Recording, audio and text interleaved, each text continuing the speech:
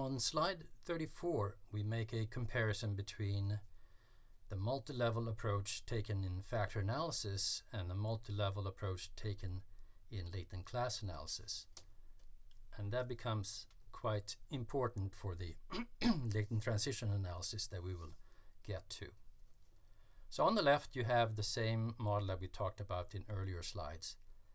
You have a within factor model with random intercepts, and they are continuous latent variables on the between level, and if we want to, we can describe the correlation between these by a single factor, and we typically would want to have residual variances as well, although they are often quite small when you talk about clusters such as schools or communities, and they can actually then be ignored.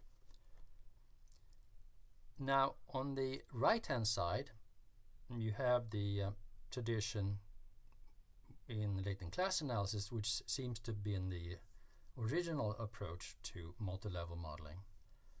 So here you have the same 5 indicators, and now you have a latent class variable C influencing the indicators or making them correlated, instead of the FW continuous factor that you have here. You have then the nominal latent class variable C.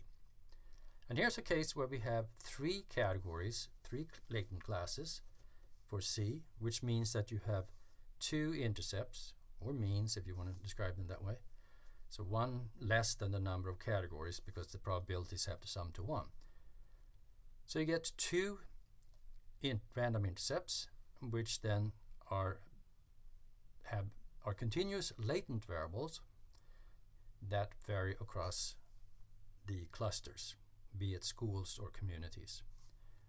And we can make them correlated, and if there are many classes, there will be many random intercepts, and you may want to simplify things by putting a factor between them to describe the random intercept covariation by a single dimension instead of many.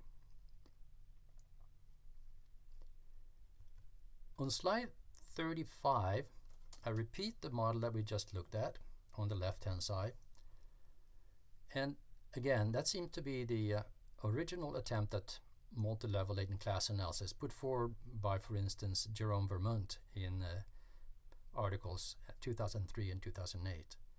And Tiamer Asparahov and I also did some work on that and wrote a chapter in a mixture book 2008. What we focused on, however, was to try to move from left to right. That is, we want to put the random intercepts on the indicators themselves rather than on the latent class variable. So the indicators have random intercepts and they become continuous latent variables on between, and to reduce the dimensionality you could put a factor behind them, and reducing then the numerical integration in maximum likelihood estimation from 5 to 1, which you get if you don't have these residuals. They are typically quite small in applications when the between level corresponds to clusters, as opposed to individuals, as we will see later on. Why this formulation is important is that when you turn towards latent transition analysis, you want to look at the latent class variable at a certain time point influencing a latent class variable at a later time point. And what's nice about the formulation here on the right is that C represents within cluster variation, clearly separated out between variation already on the observed item level. So all that between level variation is pulled out of these boxes, and C influences the within part of the boxes, so to speak. So then C on C here, the influence between C's over time, becomes a within level influence. On the left hand side, however, C here now, just like in IRT, contains both within and between level variation. And if you have then a latent transition analysis built on that, you will confound within and between level variation. Now let's take an example of the model on the right from the applied paper by Henry and Mutén. So that appeared in the Journal of Structural Equation Modeling, and it had to do with adolescent smoking typologies with individual and contextual predictors.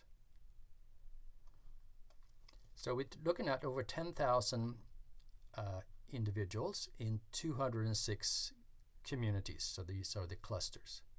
6 categorical indicators and 3 classes were found describing various kinds of student smoking behavior. And random intercept variation was found for the indicators, which represents a cross-community variation and particularly strong variation for certain items, and where the variation was related to the proportion of youth living in poverty. So for instance, most friends are smokers, that item, had a much larger probability of being endorsed in communities with a large poverty proportion. So you can have these between level 2 variables influencing the random intercept. And you can think of this variation across communities as a form of measurement non-invariance. In this case, particularly so for most friends are smokers.